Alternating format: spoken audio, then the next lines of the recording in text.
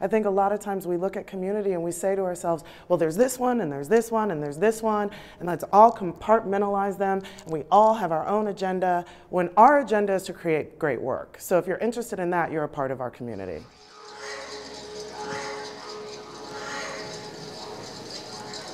Hello and welcome to Brava Theater. It is our pleasure to have you join us for the first preview night of Cherrie Moraga's New Fire, to put things right again. We're trying to figure out a way to make a space where theater and presentation of live work is something that you think of the same way you think of going to the movies.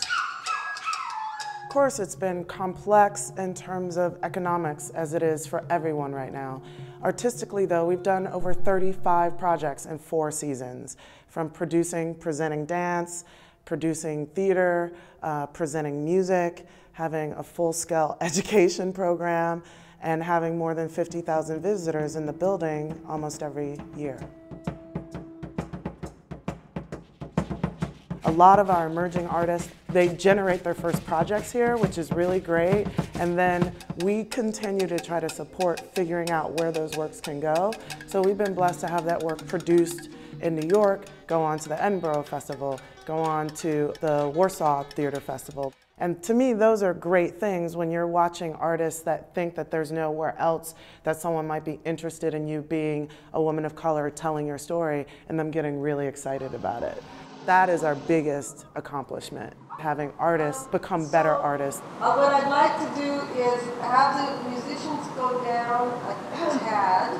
What is great about Cherrie coming back to Brava, first and foremost, is the fact that here you have this established, amazing writer who's won a slew of awards.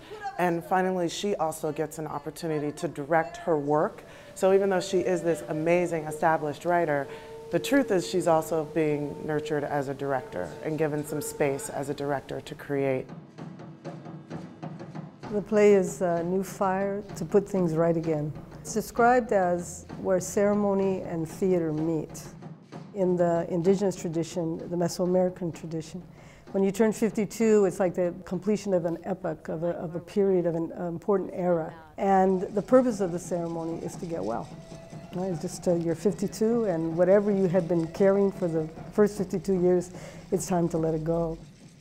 And so really here, they have given me carte blanche to do this. And I think that, it's nice for me in the sense of coming back 25 years later and sort of seeing, personally, my own evolution as an artist and a thinker.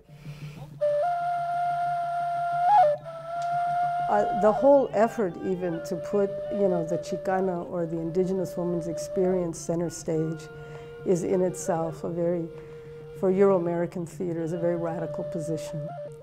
Because of the state of theater, it's a hard road to hold up an institution. It really is a hard road. And so I'm looking at all these, where we are 25 years later in the Bay Area, and looking how hard it is for us to struggle, to keep our theaters going, et cetera. So I would like to think that I'm not struggling quite as hard, personally. But in that sense, what I mean by that is that intention, though, that commitment, particularly what I see is that, here to really, produce works that wouldn't be produced in other places, and also to really nurture women of color artists, I think that that's something that has not shifted for me in those 25 years, and it's good to see that Brava still remains committed to that kind of work, Happy birthday to you. Happy birthday to you.